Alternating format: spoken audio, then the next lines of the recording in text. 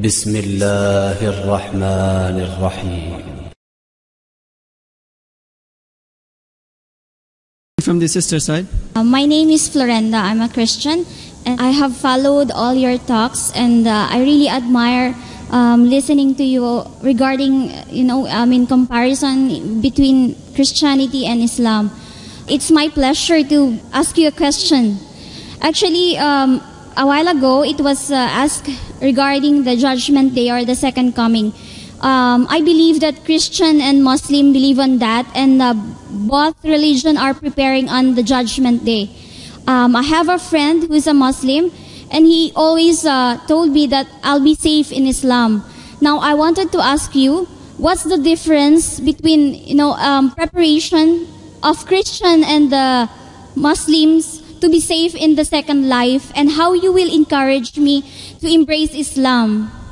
Sister, the difference between a Muslim and a Christian preparing for the second coming of Jesus Christ, peace be upon him, and the day of judgment is, the Christian is waiting for Jesus Christ, peace be upon him, as Almighty God to come. We Muslims are waiting that He will come and clarify that He is not God.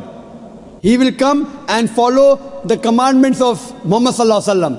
Because Jesus Christ said in the Gospel of John, chapter number 16, verse number 12 to 14, I have many things to say unto you, but ye cannot bear them now, for He, when the Spirit of truth shall come, He shall guide you unto all truth. So Jesus Christ said about the coming of Muhammad Sallallahu Alaihi Wasallam.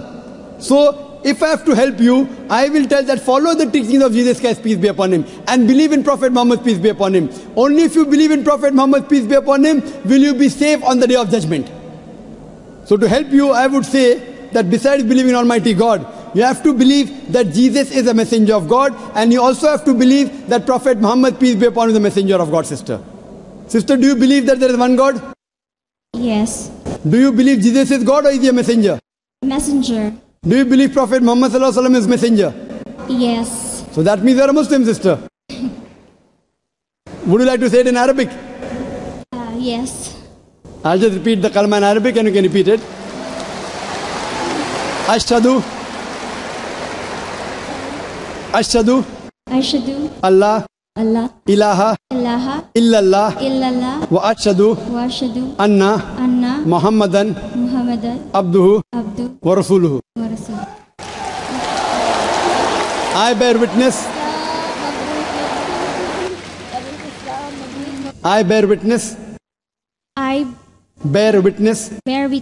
that there is no God but Allah, and I bear witness that Prophet Muhammad is his messenger and servant of God. And servant of God. MashaAllah. Jazakallah, sister. May Allah reward you. May Allah accept your efforts. And inshallah, I pray to Allah subhanahu wa ta'ala that may He save you from the hellfire and may He grant you Jannah on the day of judgment, inshallah.